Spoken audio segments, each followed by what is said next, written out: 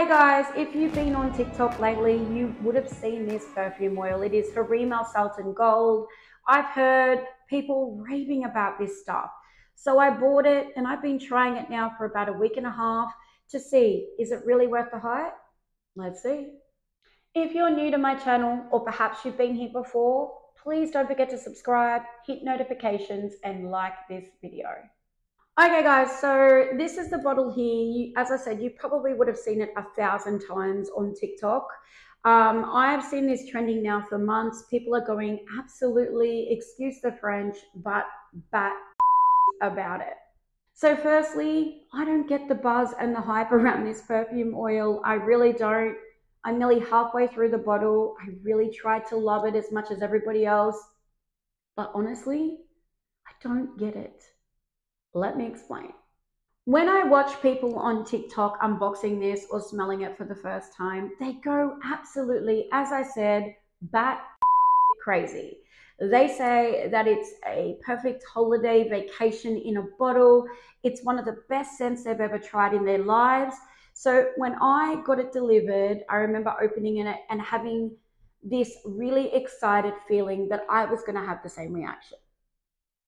I didn't. Is this perfume oil a terrible scent? No, and I don't want you guys to think that it is. It's actually not a bad scent. I think the problem is when you hype up a fragrance or a scent so much, you're expecting so much. And I feel very underwhelmed and disappointed when I wore this fragrance. When you first smell this perfume oil, you get blasted by this citric orange. Now, do I hate orange? No, but it's never really done it for me. It's not a note that, I look for in a fragrance.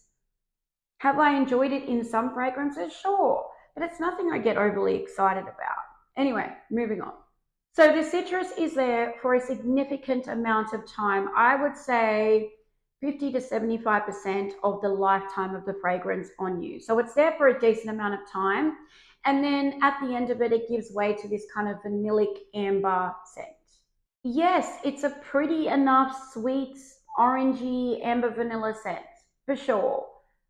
But I don't get the hype with this fragrance. I know off the top of my head of so many other fragrances under that $50 price point, which is the retail value of this, that are better. They're just better.